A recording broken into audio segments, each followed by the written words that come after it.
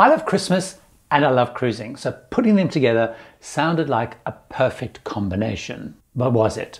This past Christmas, I convinced my partner Mark that we should do a 7-night Holland America cruise to Mexico out of San Diego. While he was excited about escaping cold, wintry London, he raised 4 big fears as we made our plans. They're things I should have paid more attention to. It was, though, through meeting people on the ship like Liz and her group of 11, which later helped me really understand who's right and who's wrong for Christmas cruising, as you're about to find out. Welcome aboard, crew. I'm Gary Bembridge, and I'm going to make it fun and easy to discover, plan, and enjoy amazing cruise vacations. Before I come back to Liz, what was the first fear that Mark raised? The cost. Christmas cruises are much more costly than at any other time of the year. That's partly because Christmas cruises are in such high demand and they sell out really, really quickly. But did we actually get much more value for that higher price of the Christmas cruise? Not really, no. Certainly there were some Christmas decorations up, like all cruise ships do at this time of the year. There was a particularly beautiful gingerbread village, which all cruise lines also seem to do. There was a Christmas lunch on the menu, Santa Claus arrived, but we didn't get significantly more for the huge amount more we were paying. We were simply paying more to be on a ship at Christmas. If we'd gone 2 weeks earlier, we'd have had the same itinerary, the same cabin, and pretty much the same entertainment. The daily program would have been pretty much the same, the food the same, and yet it would have cost 30% less. That's a really important consideration because you're going to pay much more for cruising over Christmas, but for not much more. But was it worth it, of course, though, for other reasons? Was that 30% worth it? The second concern Mark had was, would the passengers be completely different at Christmas? Now, Holland America mostly caters to couples who are perhaps a little bit older. That's the appeal of the line. Although I'm in my early 60s, I'm often actually amongst the younger group on many of their cruises that I've been on. I don't usually find many families on board, and there's not a big party atmosphere on a Holland America cruise normally. People often joke that Holland America is a dead zone after 10 p.m. at night. I think that's a little bit unfair, but it definitely is a much quieter, calmer kind of experience. Going on a Holland America cruise at Christmas was completely different to it usually is. Many people chose this particular trip because it had a good itinerary, sailing out of San Diego. It was handy for people, for example, on the US West Coast. Families chose it because it was basically a convenient Christmas escape on their doorstep. There were over 400 children on board, which is unheard of for Holland America. The average age was way younger than it would usually be, and so the experience, of course, matched it. It was often raucous by the pool, the nightclub was packed late, and there was just much more of a party feel, not just because it was Christmas. For example, even the How to Fold Your Towels into Animals class was a vibrant, boisterous event because there were kids and teens piling in. The entertainment was much more family friendly than usual, with the films shown at the pool, mainly kids' Christmas films like Home Alone, and even the comedy gigs were PG rated. They toned it down. We didn't get a traditional Holland America experience. Another consequence of the passenger mix was that many things that I would normally expect on a Holland America cruise didn't happen. There weren't enrichment and destination speakers, for example. The only things they ran were these kind of standard lectures they do, which are clearly written at head office, and they're delivered by the cruise director with some audio visual effects. They were kind of things like Holland America's origin story, the history of board games. They weren't topics tailored to our very specific cruise.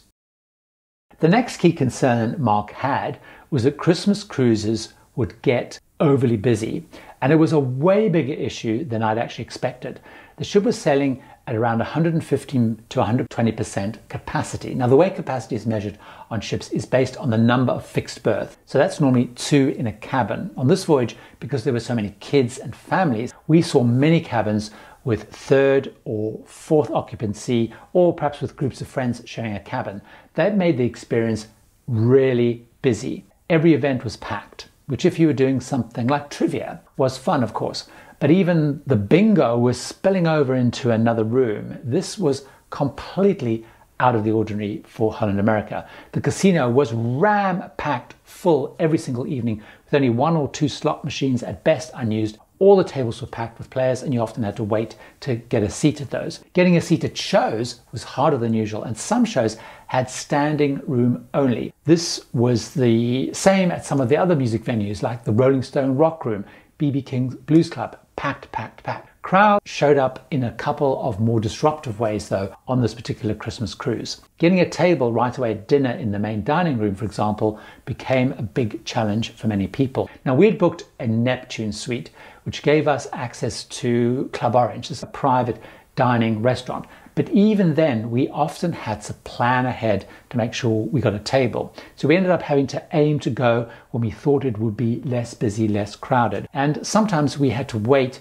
for a table at Club Orange, which would be unheard of during any other time selling on Holland America. But when it came to the main dining room, crowds were an even bigger issue. There were too many people and lines were commonplace at popular times. We would see many people scattered all around with buzzers waiting for a table to be ready in the main dining room, the buzzer then alerting them when there was space for them. If you wanted a table for 2, forget it. That wasn't possible. On a normal sailing, it would be much easier. And for specialty dining on this cruise, the restaurants were sold out way ahead of time. I'm normally very organized, for example, and make reservations a week before, but even a whole month in advance, the most popular times in specialty dining restaurants were already sold out. The other crucial time when the crowds got too much was when we had a tender port in Cabo San Lucas. We got off the ship, we went to the beach, and by the time we came back, the line was enormous. It took well over an hour to get a tender ride back to the ship. It goes without saying too that the pool deck was overcrowded, with kids often taking over the adult pool at times, which normally they just wouldn't allow or wouldn't happen. We decided before the trip, because we did expect it to be busy, to spend money on getting away from it all and book ourselves into what's called the Retreat. This is a private outdoor area with cabanas. We had to pay a couple of $100s to go in there, but it really, we discovered was worth it more than it ever is before, because even in the normal quiet zones like the Crow's Nest area, or as I mentioned, the adult pool, it could be overcrowded, packed with kids and passengers and really busy.